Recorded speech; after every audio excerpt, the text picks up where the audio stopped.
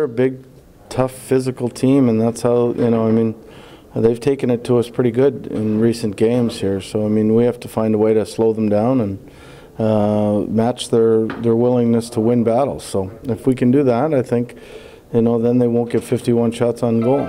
You know, we had 40-some shots and, you know, 15, 20 scoring chances out of the 40 shots. I mean, you know, it's one of those things where, you know, you just got to bear down on your chances and try to not be too cute and too fine. You know, we got 2 big games this week against them, and it starts with that first period tonight. So it's going to be an exciting time.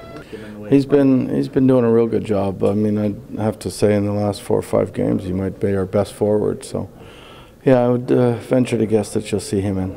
If it's to get a fight, to bang bodies, to do whatever it takes to be in the lineup, that's what I'm here for. And you know, I've been fighting a lot this year, and you know what? That's whatever I need to do. You know, like.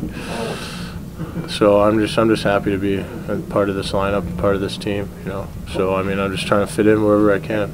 He's steady as he goes. I mean, to me, I don't think things affect him. That's why, like, you know, in years to come, he's going to be a perfect guy that he doesn't get too high, doesn't get too low. You know, things just